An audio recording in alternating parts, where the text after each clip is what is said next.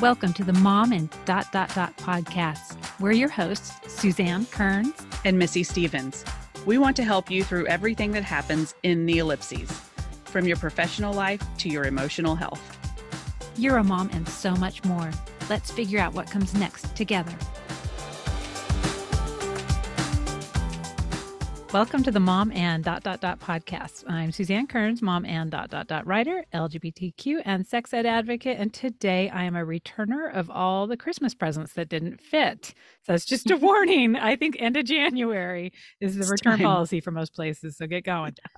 And I'm Missy Stevens, mom and writer, foster child advocate, and this week, 49-year-old. I'm officially in my 50 before 50 countdown. Oh, you're almost caught up to me.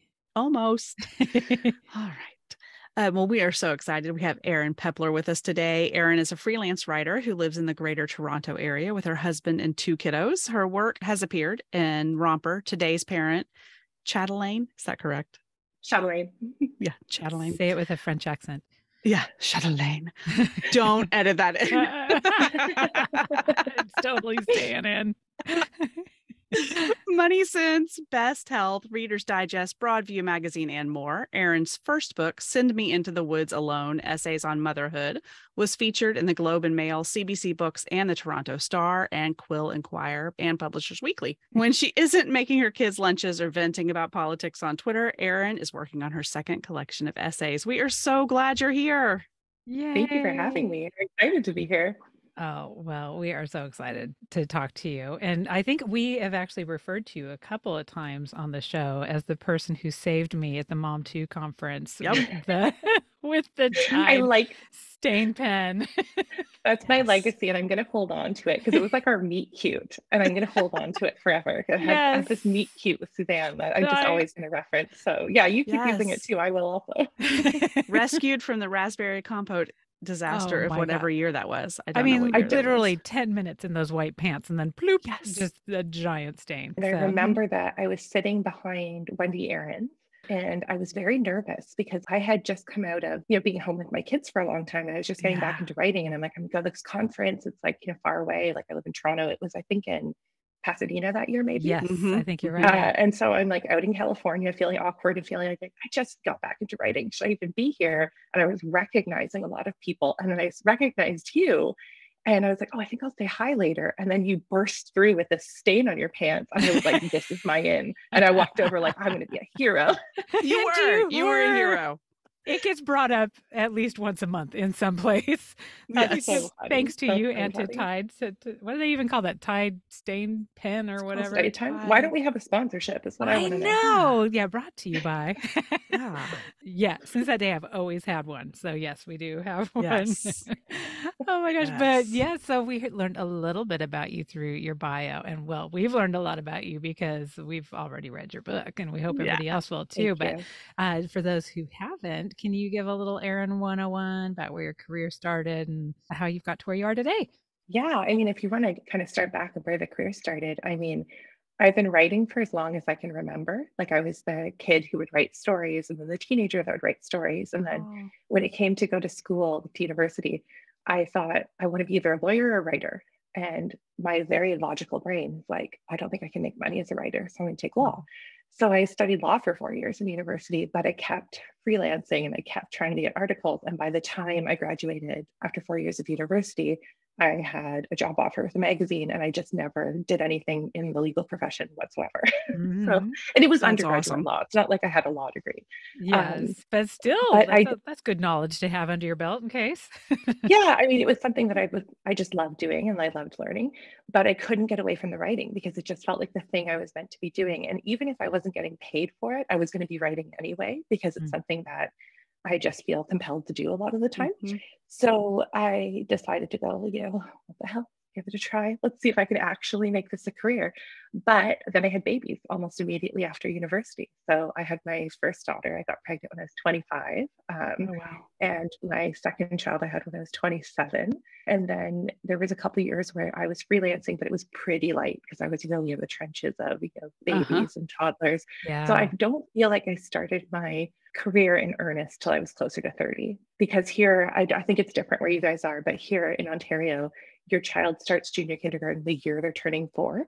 So my son has a late October birthday. So he was 3 years and like 10 months old. He wasn't even 4 years old, and he was in full-time school.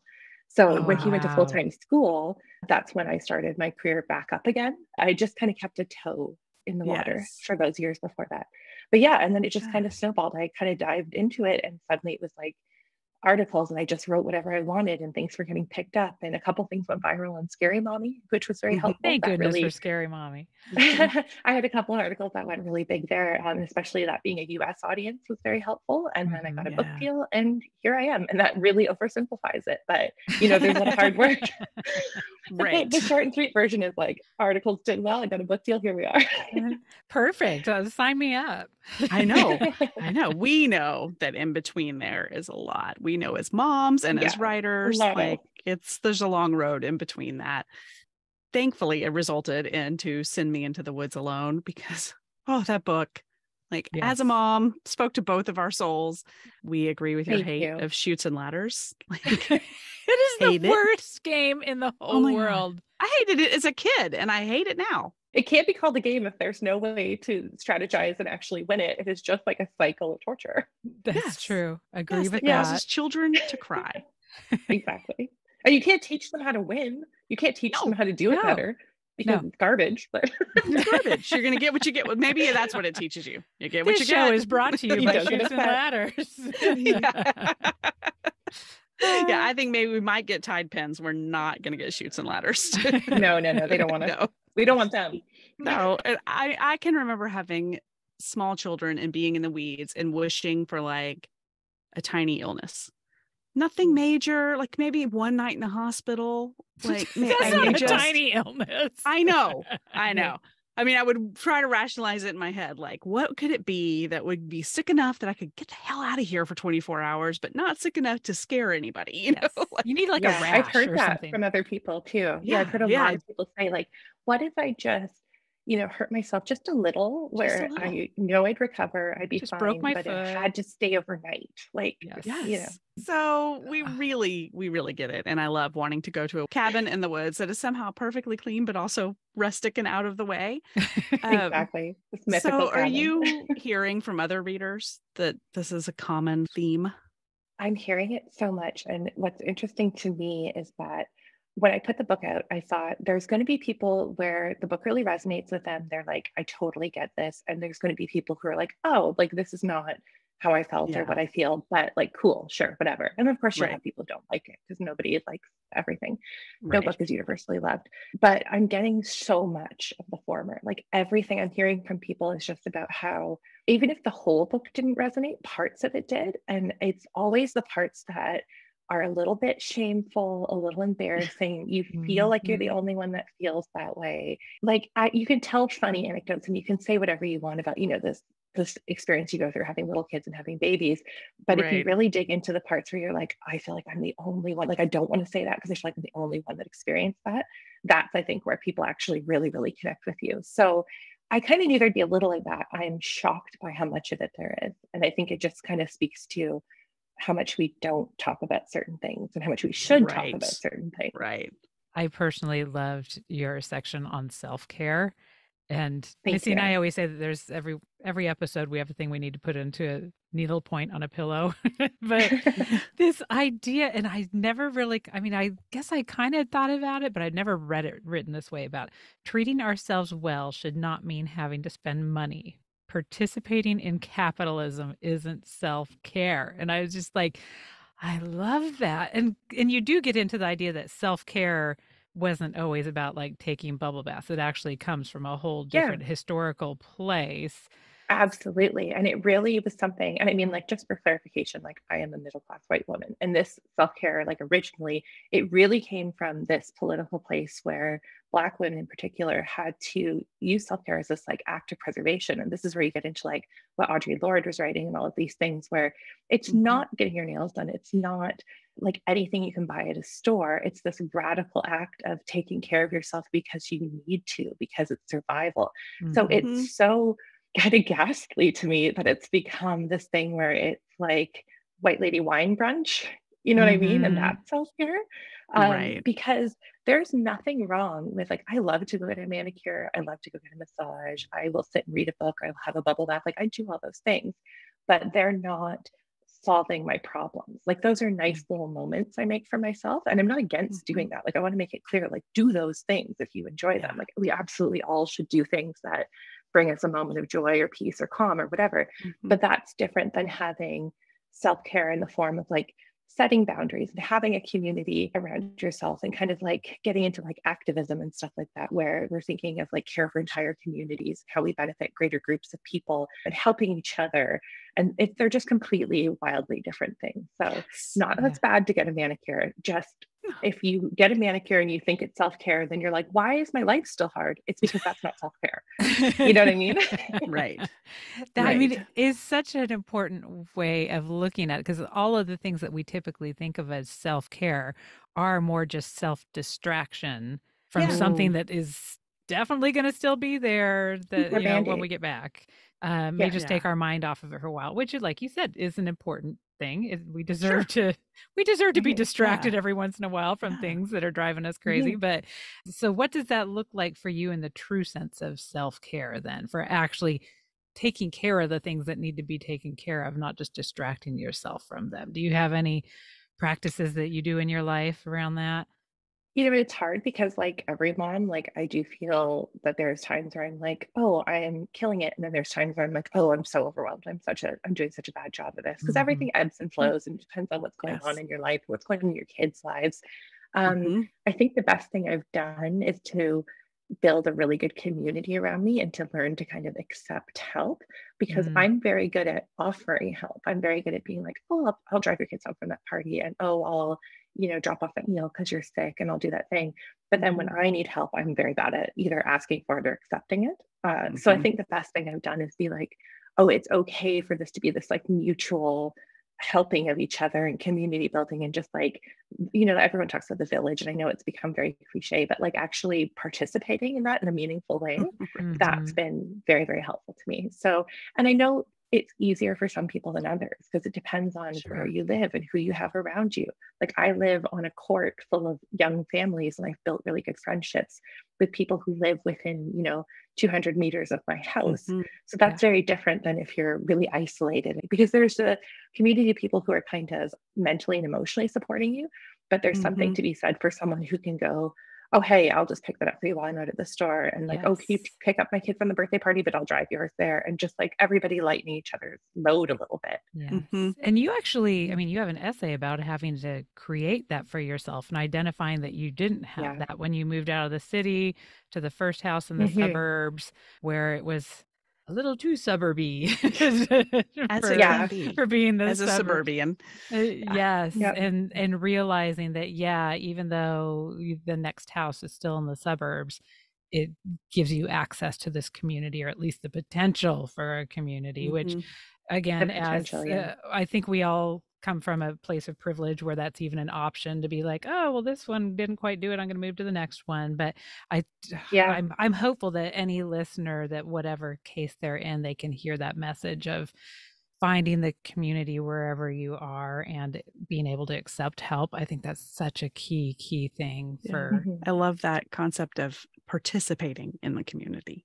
So you're Mhm. Yeah. accepting help and you're giving help, and it is a mutual thing that you helps you build this And don't feel because guilty about it. Like I used to right. feel a little guilty, or even when I didn't feel guilty, I would think like, oh, I was, sick and that friend knew it and they dropped off some soup for me. And mentally, I'd have this thing like, next time they're sick, I need to drop off soup for them Mm-hmm. because I have to repay the favor.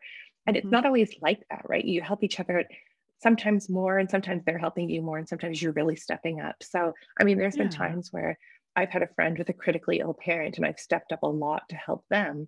And I'm not keeping score like they owe me now. But for some reason, when the roles are reversed, if someone's helping me a Yeah. lot, I get the mindset of like, how can I return this favor? So I have to get out of Yes. that because I think over time everything balances out. And that's like what friendship is, right? You're not keeping score, you're not keeping tabs, you're just, like I said, participating in a community. But if you're someone like me who's really independent and feels really much like I shouldn't need help, it's easier to give the help than to receive it for sure. Yeah, I'm much better at giving than receiving. Yeah. It's I awkward. A know. lot of women are. I mean, that's how I we're think we kind need of to know that trained, about each right? other. Like if we just Yeah, accept that and be like, I know this is hard for you, but I'm going to do this. exactly. Thinking about that guilt and acceptance of things, we really thought it was so relatable that your deepest shame was being bored with momming. Mm. I think a lot of people feel that. I definitely have felt that. What did that look like for you? How did you know, or how did you begin to accept that you were bored, and what did you do about it?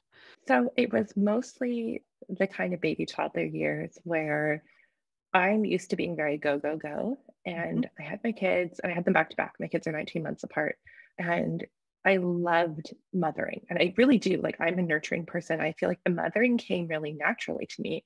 And so that's part of what was complicated about it. It wasn't like I'm like, oh, motherhood doesn't right fit, or I feel unnatural as a mom, or I'm Right. just bored and I'm not sure if I should have had kids. It was none of that. I was so thrilled to have children. Mhm. All I'd ever want to be a mom was it felt so natural. But then it'd be like the middle of a long afternoon. And I'd be like, oh my God, like there's so many hours. Like, what do I do? Like, it's just me and these like babies. And so, Yep. and I love Yes. them to pieces, but I'd be like, oh my God, what are we going to do every day, all afternoon? So the Oh, thing I that remember the I did panic so well. Yeah. Oh, You're like, it's only 1 o'clock. exactly, it's counting the hours so your partner gets home, because right. for me, my And partner you've was lived working three outside the house. lifetimes Yeah, Oh, and it's 1 o'clock. Like, oh, yes. exactly. And you're like, just tap in so I can go do something with my brain, because so much of mhm. that early motherhood is like repetitive, right? Like you're diapering, you're feeding, you're making sure they're napped, you're making sure they're clean and fed, you're doing all this, you're playing with them. And I have a whole essay, not in the book, but that was on Scary Mommy, about how I don't like playing with my kids, which is another source of guilt. Like I love baking with them, reading to them, taking them to the park, playing board games with them, like spending time with them. But if you give me like a little figurine, Oh, and we're no. like, let's play like an imaginary game. Or if like my Mhm. daughter was like, hey, can you be this character and I'm this character?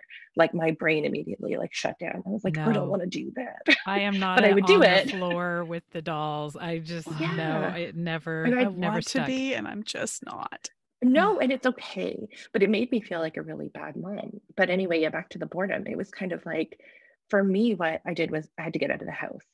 Mm. So I wanted to be with my kids. I wanted to spend time with them. I wanted to be a mom, but I did not want to be just home all day filling the hours. And so Mhm. when my babies were little, we still lived in downtown Toronto, and I would put them in a double stroller and I would go out every day, at least once a day, if not twice a day, for a long walk. And I would run errands with them.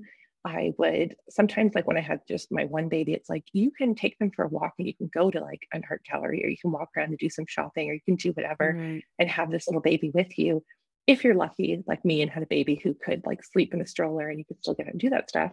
And just the act of being like, you know what, I'm going to go out, I'm going to grab a coffee, I'm going to wander around the neighborhood, I'm going to do some people watching. I used to sometimes bring a book in the good weather, and my baby would fall asleep and I would sit at a park and read a book, because that to me was nicer than sitting at home on my couch.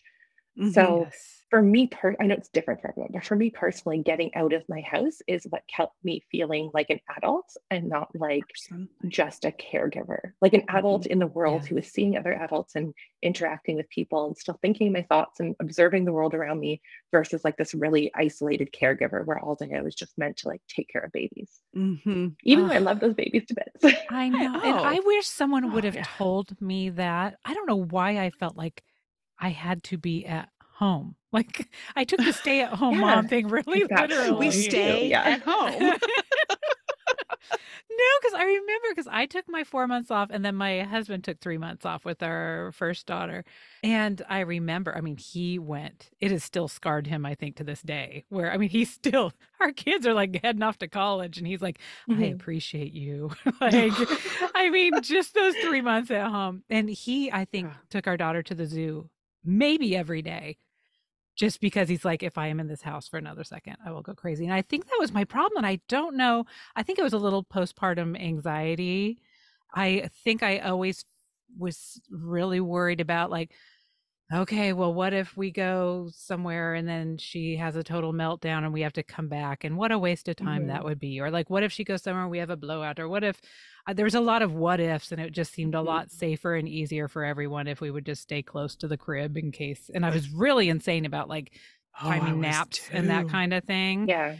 So that always made a cutoff point too, because you're like, oh, if we have to be back at 1 for this perfect nap time that the book says, then I can't start anything past this time. And, I can't get here and back. And I also had a really weird thing. I did have postpartum anxiety with driving. So I, for some reason, I couldn't drive anywhere that were bridges, which is really fun in Seattle when like I was getting ready to say everything is a bridge to somewhere. Yeah. We lived in West Seattle where the only way you could get to the city is over a big ass bridge. Yeah. So we didn't go too many places. And I think you're right. I think that was my problem, is that I didn't have that. Even if you're not talking to another adult, at least you're surrounded by other in humans. the world. Yeah, you still feel like you're participating in the world. And I remember sometimes I would go out and I'd be met with like nothing but random criticism. That would be my conversation for the day, because I was 26 when my daughter was born and I looked really young. And so I would be out there with like my York U hoodie on, like I just graduated a couple of years ago from university, and I had my little baby with me. And a lot of people thought I was the nanny. We had a lot of conversations where people would ask me, like, did I have hours available? Was I full time with the family? Oh and my I'd be like, God. oh no, this is I full time with this family. Yeah, I'm like super full time. I'm pregnant again. So it was kind of weird. And in downtown Toronto, like the cost of living is really high. So if you go to a play group during the day, at least in the neighborhood I lived in, it was a lot of like, it was nannies with children, because there weren't a lot of stay-at-home moms in my neighborhood. I know that's not the same in every neighborhood in Toronto, but where I was living at the time, it was like I'd be the mom with the kids, and then there was a lot of nannies with the kids. So I did like hang out with the nannies and vibe with them. But it would be funny too, because I remember being in Starbucks and just like waiting in the line, and both my kids were born kind of close to winter. And so they're like bundled up in like little snowsuits. And I'd pop into Starbucks and grab a coffee, and there'd immediately be like some person 10 or 20, 30 years older than me who would go, your baby's going to overheat. You need to like start blanketing them. I'd be like, well, I'm in and out. Like I'm going to be in and out in like 4 minutes. I think it's fine. Like they're not going to overheat in 4 minutes. And then the same thing would happen. Like I would see a long line and be like, okay, so I am going to kind of remove a blanket or two or whatever. And someone would lean over and go like, that's not enough layers on your baby. Oh, the generation older than us is obsessed with baby temperatures. Absolutely. Socks, hats, blankets. Like they're a people. Like they feel like we do. And I wonder too, because I got a little, even when I was pregnant, like I have a story, I think it's in my book. I remember being like 8 months pregnant and coming out of the hospital and getting a cab because I was like too pregnant to feel, I was so nauseous. I'm like, I'm not taking the subway today, I'm taking a cab. Oh. And I got in the cab, and the cab driver looked at my belly and looked at me and was like, I hope that baby has a real father. And I was like, oh my gosh. So I do feel like it's funny. I know I've tangented now, but there's almost like a second layer of like parenting in public, but also parenting in public while young, or at least young appearing. Yes, I guess so. I did not have that problem. See, I was the opposite. I was the quote unquote geriatric. Right. I was geriatric. Yeah, geriatric. Which is very common now, and the term is awful because you guys were probably a very normal age to have a child. I remember when I saw it on my chart and I was like, oh my God. Yeah. And you're what, like 35? Yeah. I know, it was ridiculous. So mean. But that's so interesting, because I have never had any comment like that. Mm-hmm. And I bet it is. I bet it was the difference of a youthful versus a geriatric mom. I don't know. I was old and I got comments all the time. Lots of little unsolicited advice about all kinds of things. I must just have a face that says, don't even try with me, because because I have a face. It's like, just talk to me. And tell me your opinions. Or maybe it's just because I didn't leave the house. Yeah, nobody could speak to you. No one came into my house to nitpick how I was parenting. So weird how that happened. Oh my God, that's probably it. You just didn't see any people. I never got any comments from anyone because I didn't leave the house. Oh my gosh.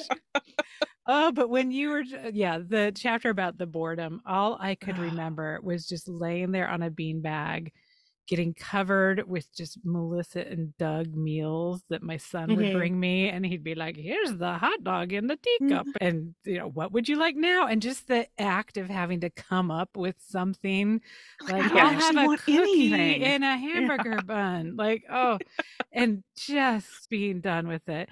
And, but then also this podcast and the book I'm working on is hoping to encourage moms to use some of that time to find things to to like re-energize their brain. But Mhm. the more I go back to that place, I'm like, okay, is that physically possible to shift gears from just mind-numbing Melissa and Doug wooden toys covering Mhm. you to like, Mhm. oh, the kid's taking a nap, so now I'm going to be totally intellectually engaged in this, special project Yeah. I'm working on. Like, did you? You did do a little bit more of the back Yeah, and you forth did. of that. So, like, how Well, was that transition for you? so like yes and no. I feel like yes in the sense that I worked part-time the whole time. Like I in addition to like editorial stuff in the book, like I do a lot of copywriting and just like full disclosure. I feel like I like to be honest with people. That's because if you want to make a decent income, like writing magazine articles and having a book out is not going to like, pay a mortgage. So I also do a lot No. of copywriting like secretly, Yeah. secretly and quietly. So I can remember having my first baby and like I was finishing up edits on a project. So she's like days old. I was sitting there with my laptop balanced kind of on my knee and she was nursing. And I'm like typing with one hand and just like finishing stuff. So I never really stopped working. But that was like copywriting, which is a different part of my brain. Like I can do that pretty, like I can just go Hmm. into work mode and do it. And I'm not Yep. really using my brain the same way I would be if I'm like writing something personal, like a personal essay or writing Hmm. like an Agree. op-ed piece or anything like that. So I know I would say like, oh, I really want to work on this book because I had the idea for this book when my kids were toddlers. And I think I started writing notes actually when my daughter was a baby. I write some of the infant notes, things I wanted to write about at one point. Hmm. I didn't actually start writing it till my younger child was 6. And the reason for that is because like when would I have had the space? I had hours in the day where I could sit at a computer. That's different from having the space to be with your thoughts and think things out and get them on Yes. paper and start to really sit with them and expand upon them. Like you need time and like that's the whole cabin in the woods thing, like the whole like send Mm-hmm. me away. You really need somebody told me, another writer, and I wish I could credit the person appropriately because I think this person heard it from someone else. But they said, writing a book is really having a conversation with yourself, and you Oh. need the quiet and the Hmm. space and the time to be able to do that. So you can't do that at nap Yeah. time, or at least I couldn't. I mean, Right. I know there's people who get up at 5 a.m. and they write for an hour and then they start their day. I can't do that. I need to kind of Yeah. binge write. So Hmm. I would not be able to like put my child down from a nap and then be like, okay, I've got 90 minutes and suddenly crank out an essay because I'm like, no, no, I need to really like get in my head and think about this and let the thoughts kind of like trickle out as they do or like sometimes come out quickly. But you can't Yeah. always control. This sounds very like, oh, I'm a writer, but you know what I mean? Like you can't always Right. control when like the words like hit you. Like you can Yes. sit at a computer and it's just not coming out, It just or doesn't you can happen. be like, oh, Unless it's you're happening, it's Stephen happening. King. Yeah, Yeah. exactly. So I like know of there are course, like people who train themselves to do that. I haven't done it yet. I don't know if I'll ever be that person because I agree. I feel like I need this space and I need time to like warm up almost like writing foreplay. Like I need a Yeah. little yeah, some stuff has I to go like that. on I need before I'm thinking like time. boom.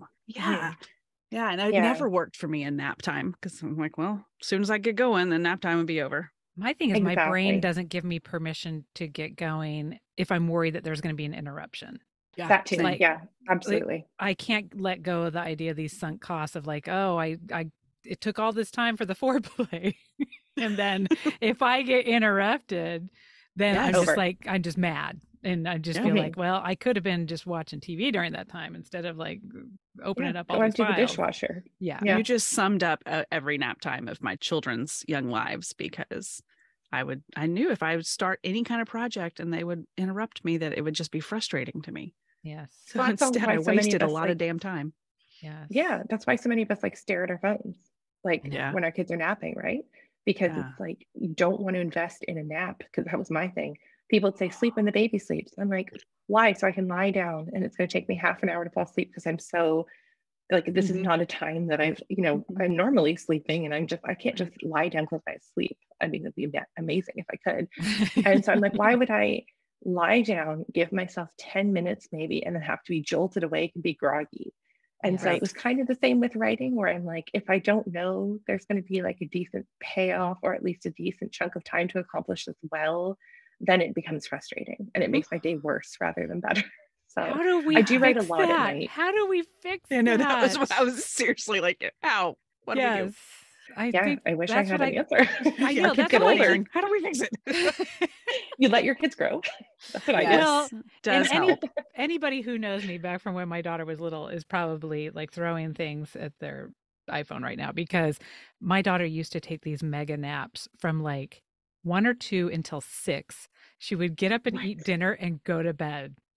And so I actually got a part-time job for a while. This place Julep, I was doing some like wedding party organizations and like some of their marketing at home, because I was like, what am I going to do with all this time when she was Yeah. napping?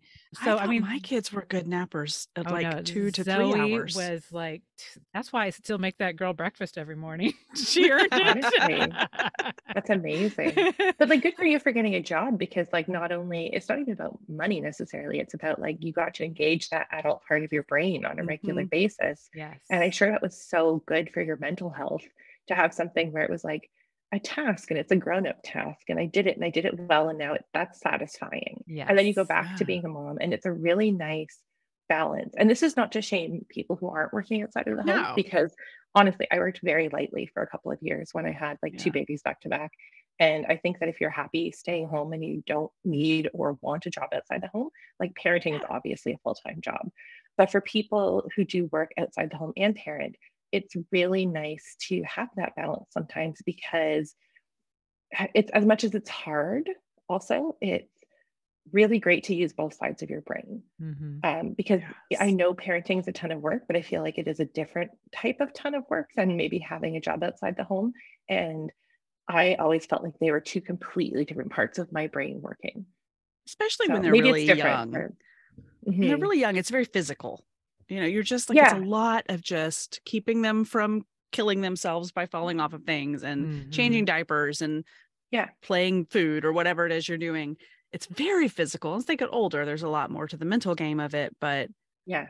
you're not doing a lot of like, it's formulaic, I guess is what I'm looking It's Hmm. for. formulaic, Like, but it's also like all encompassing, because it's like you cannot yes, go pee without thinking, are my children safe? Like, are they right? okay? Can I leave them in I this still space leave the safely door for 2 to cracked. 3 minutes? Yeah, I exactly. do too. My I can't go kids, to other people's I houses and don't. I'm like, close the door, Missy, close the door. my family is so disturbed by me because I still just leave the door open when I go. And I think it's burned That's into so my brain, funny. like just in Yes. case anyone calls for Yeah, me. someone might cry. Oh, Exactly. they're 17 now, but no, you never She's know. You so never In know. case you hear a thud and have to go like, what did they walk into, or like whatever the case may Oh. be. But yeah, like it's as much as we talk about like boredom and monotony, and I can't say monotony, it's also just so all encompassing, right? Because Mhm. it is a boredom, but also the greatest responsibility, because you're just like I said, you can't even pee without thinking, if I go to the other room for 2 minutes, is someone going to hurt themselves Yeah. or like, Yes. you know, need me? Whereas when you're at work, it's kind of like you can go get a coffee, you can use the bathroom by yourself, you can Mhm. go have lunch with a coworker, and you have different mental demands because you've got like obligations at work and things you've got to perform. But they did Right. feel completely like different parts of my brain So now it Yeah. sounds like you've been jotting notes then for this book for a long, long time. for When you so actually long. when you actually sat down to write it, like what did that process look like then?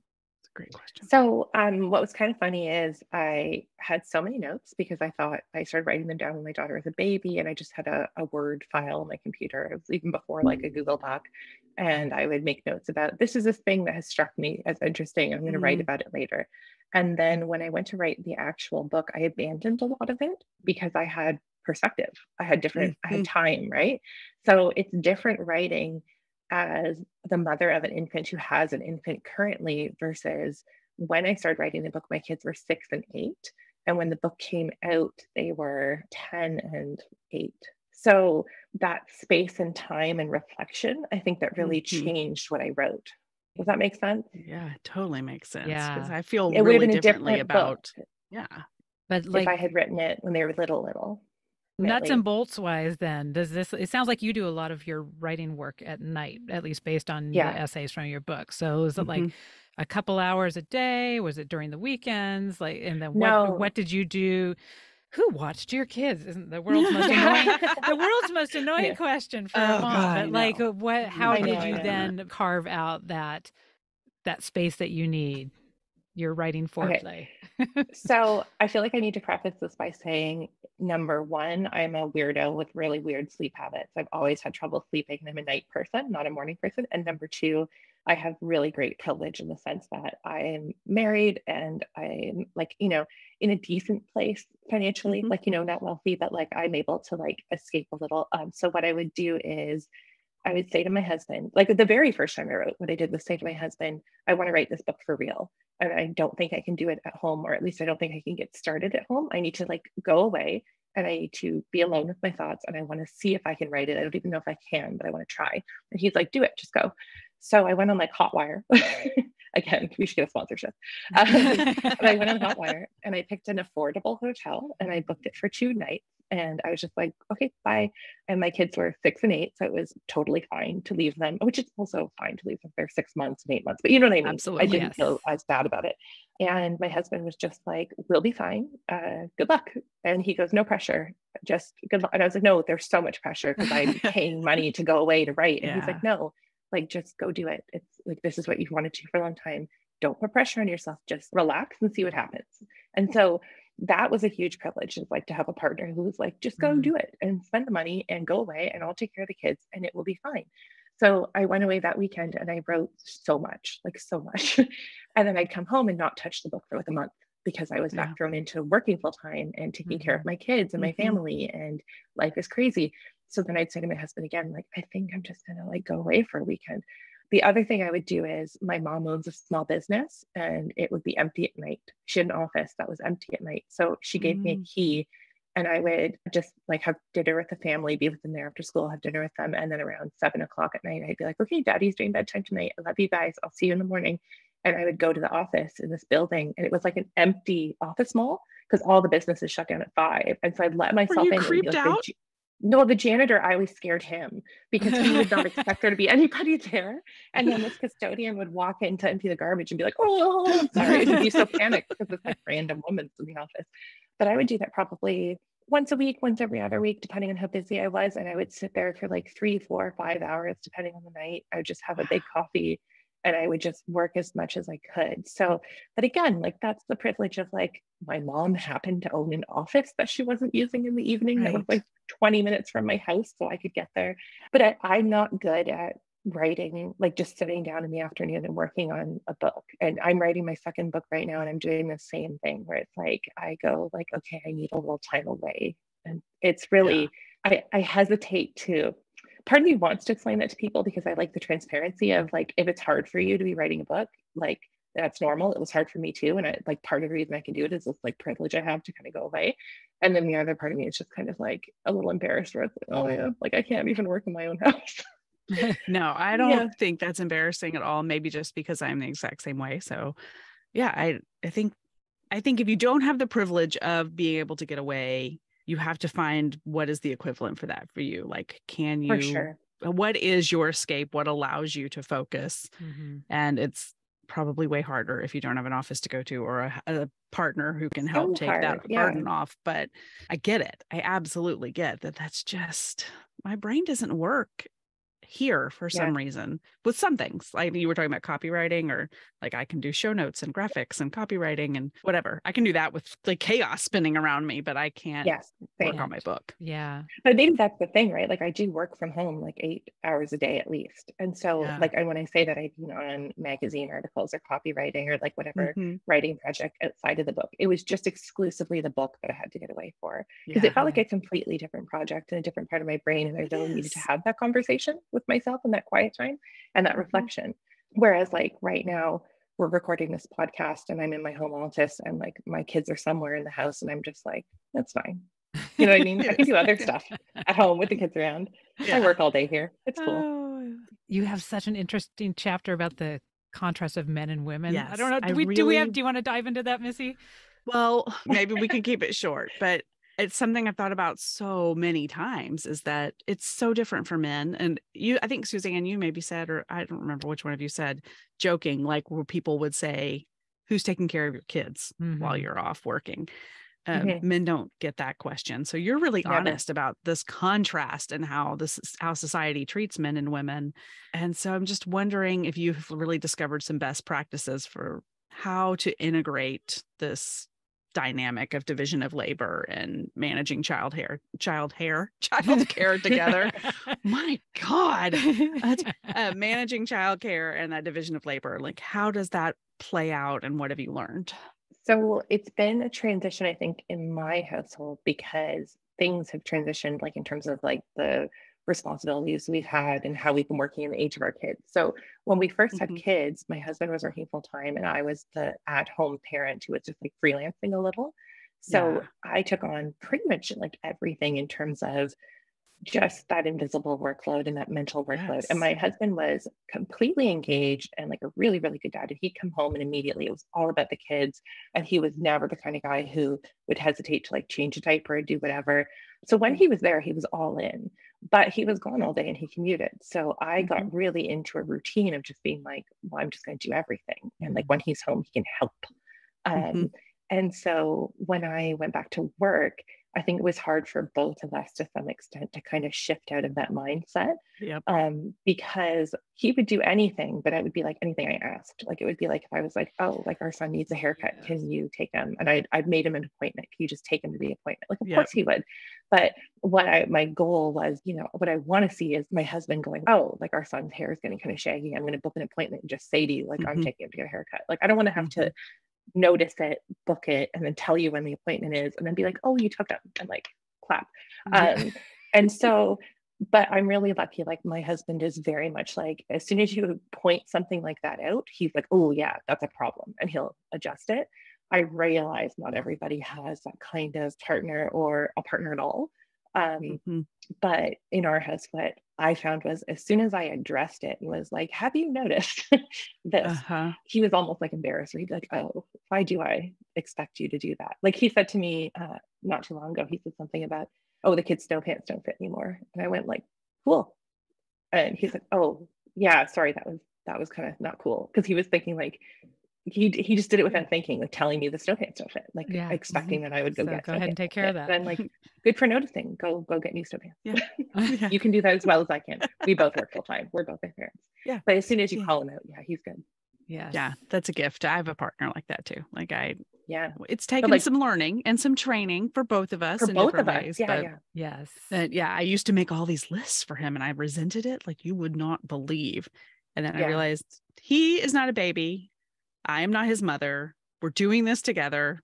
Like, let's talk about it. And we have figured it out. And and you can do things differently is the thing I had to like remember is like, you don't have to do things my way just because like I'm that parent that's been doing this thing for the past 5 years or 7 years.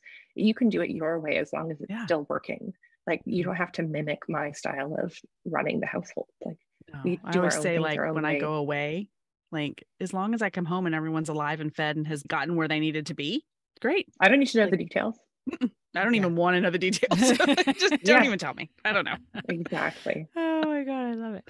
Oh, well, I'm hoping that you get away again soon. Are you going to go to Mom 2 this year? Are we going to get to see you? I am. Yeah, I've got a ticket for, was it Scottsdale? Which is exciting.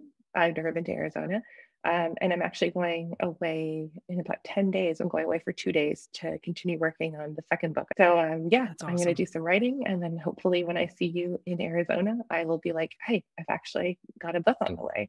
Oh my gosh. You have to send us a picture of you in your hotel and we'll include it in the show notes when we publish next Just week. Me alone in my sweatpants in my nice hotel room. That's what it usually looks like. Oh yeah. We need the inspiration. That is very inspiring. I mean, I literally made a note while we were talking, like book room. Yes. And for anybody who is watching this on the YouTube channel, I'm putting the book up here. It's the cover so gorgeous. Send Me Into the Woods Alone. Just love it. And so, I can't wait to see the next book. And where can people find you and the book? So the book, I'm being mindful of you guys are in the States and I'm not. So in the States, it's through Barnes & Noble and most independent bookstores. The thing is, I would say, whereas if you walk into a bookstore in Canada, it's like on the shelves. In a lot of the US bookstores, you have to ask for it because it's in the warehouses. And that's just the life as a Canadian independent author. So my book is available there, but you maybe can't walk into the store and find it. You'd have to ask for it and it would get there in 2 or 3 days. It's available online as well. And people can find me on Twitter, on Facebook, on Instagram, and pretty much everything is just my name, Erin Pepler, or Erin Pepler Writer. We'll put it all in the show notes. We know where to find Hope you find we'll me. put it all in there. Yes, we'll direct people to you. So, okay. Awesome. So we're, and you're still good if we go like for the look, listen, learns? Yeah, for sure. Okay. Awesome. We'll do a speed round. We're never speedy. It's my fault that I'm the one who's chatty, right? Like, oh no, I was talking to you for so hours about the college admissions process, but yes. All right. So it is time for the look, listen, learns. If anybody is new here, welcome. We're so glad to have you here. And the end of each show, we'd like to spend a couple of minutes talking about our look, listen, learn. So things that we are reading or watching or learning about. And we don't like to put our guests in the hot seat. So Missy, do you want to kick it off? Sure. So, well, I looked this week, last night or the night before, I think the night before, at Chelsea Handler's latest special, Revolution. And I have thoughts, like a lot of thoughts on it. I will not share them all here because we're trying to go quickly. It was funny. It was funny. Well, okay, on a scale of 1 to 10, on a scale of 1 to 10, it was like a 9 funny, I thought. Like she made me laugh. And a couple times I laughed out loud, which is always that's a good indicator that things are good. But also this week in the news, she has been in the news quoted as saying she did not know she was taking a weight loss drug. Oh, she didn't know she was on Ozempic. That she was injecting herself with. Right. It's a process if you're on something like that. There are injections, and her doctor just hands it out. And I'm like, this is such an uncool thing to say on so many levels. So that's a whole nother podcast. We could talk about all the problems with that. So I was frustrated that she had made me laugh, and then that happened. And in the special, she admitted it has to be a joke. I swear, if this is not a joke, I am scared for our whole society. She said she was in her 40s before she realized that the sun and the moon were different things. She thought just in the daytime it was a sun, and at nighttime it was a moon. And it fed into this joke, and it made, I'm like, she has to be making this up, but she acted like she was not. And she has some pretty unsettling history with dog rescue. Like she's made some mistakes and gives these dogs back. They have good homes, but she just seems to make funny decisions that make for great comedy. But I don't know. But I did think it was funny. She talks a lot about the choice not to have kids. And I joked with our friends over text, like, it doesn't sound that awful. Like, it sounds kind of nice sometimes. I mean, I can laugh. I get where she's coming from. I can put myself in that place. Yeah. So anyway, I looked at that this week, and then I am listening to Chatter. I did not write down the author before I came in here, but one of our former guests, Kate Swami, recommended it. And it is so good. It's about like what happens in our brain when we start telling ourselves all of this stuff and we start listening to the chatter instead of having some control over that. Yeah. It's really, really good. So yeah, those are my look and listen, and I'm going to save my learn for another time because I haven't finished learning it. So there you go. What about you, Erin? Work in progress. Yeah, I'm a work in progress for sure. Oh, we all are. Okay, so for me, I'm reading 2 books right now, and I tend to have like a novel and a nonfiction on the go. So like depending on my mood, I can't do 2 novels. My brain can't handle 2 different plots, but I can do a novel and a nonfiction. So do you guys know Anne-Marie MacDonald? She's really big in Canada. I have no sense of like if she's big in the States, but she wrote Fall on Your Knees and The Way the Crow Flies. So I'm reading her novel Fame, which is amazing. It's huge though. It's like over 700 pages. So I've really committed. And I'm getting it a lot of my time, but I love it. And she's just such a magical writer and a beautiful writer. And so I'm really, really enjoying that. So it's called Fame. And then the other thing I'm reading is The Baby on the Fire Escape by Julie Phillips. Oh my gosh. Did you guys read that one? No. That just gave my body an actual reaction. I know. Did you just like, oh, you have to read it. Okay. So it is about, I don't even think I can do it justice, but it is about writers and artists and women who are in creative roles or who are just creatives, and that conflict between being a mother and being a creative. And the title, The Baby in the Fire Escape, comes from this rumor that was spread about this woman where they're like, people were like, oh, she puts her baby out on the fire escape so she can paint. And then I don't know that it was true. And I don't think it was, but it was something where that shaming of like women for like taking time to themselves to focus on their art. So she's talking about lots of different people and giving all these examples. And it's really, really interesting about like the women who couldn't handle being a mom and an artist, or who gave up their art for their kids, or who gave up mothering for their art, and like all these different like things that happened over history. But that conflict that doesn't exist with men, right? Like it's Right. just this conflict for women, especially. Kind of a lot of these examples are from like, the 1800s, early 1900s, maybe like even just 50, 40 years ago. So anyway, that's been fascinating. The Baby on the Yeah, Fire it's Escape fascinating. by Okay, Julie putting it Phillips. on the list. Yes. I think she's an American author. And then for what I'm watching right now, so I love a good murder show, like many women. Mhm. And I feel like during the winter, my husband and I have kind of exhausted all of these murder shows on Netflix, where we're like, okay, we've seen all of those like Harlan Coben ones that are just crazy with like a million Yes. plot points, and they're Yeah. entertaining. And we just had exhausted them. So now we've moved on to Scandinavian murder shows that are like closed Oh, captioned in I English. was gonna So say, is it in English? oh my God, because we speak obviously know, like, one of them is Icelandic, one of them is Danish, another one we watched is Finnish. So we speak none of those languages, but it's all Right. captioned. And they're really good, like, kind of, I don't even know how to describe them. It's like watching like great episodes of like Law and Order, but Yeah. Finnish. And they're usually like 6 episodes, 8 episodes. So we watched one called Chestnut Man, which was Danish. We watched one called Trapped, which was Icelandic. And then we watched the first season of Deadwind, which is Finnish. And now we keep joking like we're going to just start speaking all these Scandinavian languages, but like truly we have no idea what they're saying. And everything, especially I think it was Danish, I was like, I can't even separate the words. I have no Oh, idea what's yeah. happening. So I really Yeah. rely on the closed captioning, but I they're have they're a hard time awesome. even if someone has a British accent. So yeah, I Yeah. can't even imagine a We whole use other closed language. captioning for a lot of things that are in English. Yes. Yeah. No judgment.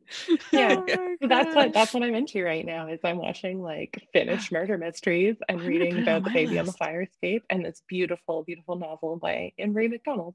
That's I so love it amazing. all. Well, it is funny. I feel, especially after both my husband and I had COVID, I feel like we did. We ran out of shows and we just Mhm. started last night. It's Always Sunny in Philadelphia because we've never. So we love to watch these shows that have like 10 seasons. Like they started. Mhm. I mean, we're looking at the clothes and just the technology and stuff. We're like, I don't even Yes. know if they had cell phones back then when they started this show. Oh, That that's show is So funny. I've so never seen funny. it. It's so irreverent. It's oh my just God. Well, ridiculous. just the first episode, I was like, oh my God. It's like what is it called? It's like we get a little bit racist or something. I was like, oh God. Oh Oh no. God. Yeah. And it is just so cringe. Hmm. Oh, it's so Yeah. cringy, but it's also there was a few laugh out loud moments. So we'll keep going. We've just one episode in. We got a whole journey ahead of us. Yeah, But you that's do. not It's even so my many look. That's seasons. not even Yeah, my what look. is your look, listen, Okay, learn? what is it? Okay, so my look, we're still doing. We had Laura Vanderkam on a couple weeks Uh-huh. ago, and we're doing her Tranquility by Tuesday and her time tracking. That's a lot of teas. It's a lot of Um, these. so I have my little we talked about this, my Hmm. campus Japanese. It's a Yeah. spiral notebook, but that you can open like a 3-ring notebook, so you can Hmm. move things around, and you can also then print out your own pages. So I have designed. You can see I did not do very good here with my time tracking. But so I have now my time tracking on one side because I know you're supposed to do it on Excel or digitally or whatever, but Right. I'm just not a digital, If it which doesn't work sounds for you, it bonkers. doesn't work for you. It doesn't. Like, I need to Yeah. have it it where works. I can just write. And I set my watch to go off every 30 minutes because I was losing so many hours and not figuring out like what I had done. So just every half Yeah. hour it goes beep, and then I do just write That's down. smart. That's And smart then I because have a I lose whole time. thing down here, which is Mhm. just, I had been trying to make it pretty like, here's my to dos, here's my priorities, here's my whatever. And Hmm. then I just gave up after 2 days. I was like, nope, it's just a bunch of lines and I'll figure out later which was which. And then I take the things that are important from here and then I put it onto just a big page that I can move along the weeks with me. That's like a to do list. So I think this is going Awesome. to work. I'm really excited. So I love that. I've been spending a lot of time looking at that. I am listening to the Lost Children archive, which is kind of interesting because you mentioned about how men may not think the same way about their creative pursuits and like whatever. Yeah. But it's kind of a story about this dude, well, and the wife, but he's decided he needs to go like record the sounds and the stories of certain Native American cultures in Okay. Arizona. And so they're driving basically from the East Coast to Arizona. And it's this, basically the story going on in this wife's head about like, I guess he's just going to move for 2 years, and like trying to decide who's got the most important job, who needs these kids. One of them is one of their kids and one is the other. And, they're each other's stepkids. And like, okay, are both the kids going to live with her now so he can have his peace and quiet? And like, it's very interesting. It's for the book club that I forgot to read the book for last time, or that I didn't know what the book was last time. So the book club isn't for like another 6 weeks, but I'm almost done with this book already. I'm going to be on top of it. Is it fiction? It is fiction. Okay. I thought you said it was. Then I was like, wait, are these real people? Yes. Right. And I'm listening to it. And I don't know. I was telling my friend Allison on our walk, I listened to it for our entire 8-mile run last week, which took way more time than it should have. I was like, and so far they've basically just packed up the car. Is that right? So it's a real thinker. It's a real think piece. Like you are really spending a lot of time in her thoughts versus actions. But it's interesting. It's interesting. I haven't read anything like it for a while.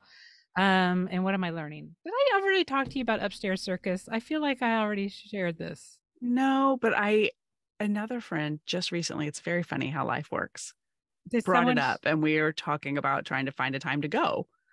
Okay. Well, I think this should be one of our fun things that we do. Yes. Like if we get people together here in Austin. Yeah. And I made this little clutch. Look at how cute is that? It has a handle on it. It cute. Has a snap, but yeah, so it's like a do-it-yourself crafts and bar in downtown Austin. So that was just kind of getting out of I usually would be too worried about like, oh, I'm not going to do it right, or where do I go? Where do I park? My number one problem of anything, where do I park? Where did you park? I parked right across at a parking meter. It worked out perfectly. It's lucky. I know. My friend Janine and Diane had this great idea to go there. And my friend Diane actually owns Austin Craft Lounge, which is on the south side of Austin. But it's a cool space for all kinds of creative people, mostly women-owned businesses. But then also you can go in and make some of your own stuff. So I don't know if she was just checking out the competition or maybe or supporting the competition. But it was really fun. So I got to make my little leather handbag. Love what you made. Yeah, you only need the picture for the show notes. Yes, I will take a picture of that. So so that was one of my learns, that I could branch out and do something creative and a little right brain. Yeah, I love it. And with my very own hands. Although I have 2 of these straps because I did it wrong once. And I was like, can I have another strap? And they do. They're very kind if you mess up. So yeah, Upstairs Circus. That's so great. All right. Well, we could talk to you for 2 days, Erin, I think. And I'm so glad we get to talk to you in Scottsdale. So I really appreciate you having me on it. Well, I'm so glad we get to see you at Mom too. So good to see you. And it's nice, Missy. I look forward to meeting you in person. Yes, me too. Take care. Right. Bye, y'all. See you soon. Bye. You too. Bye. Thank you so much for joining us for the Mom and ... podcast. We hope you enjoyed today's show, and if you know someone else who could benefit from the episode, please be sure and share it with them. And while we're begging, please subscribe and rate us wherever it is you listen to podcasts. You can find links to all the things we discussed today in our show notes or over at our website, momandpodcast.com, with the A-N-D spelled out. In between shows, find us over at the socials, including our private Mom and Community Facebook group. The links to that group and all of our socials can be found at momandpodcast.com. Thank you so much for your support. We appreciate you more than you know. Now go out there and make your ellipses count.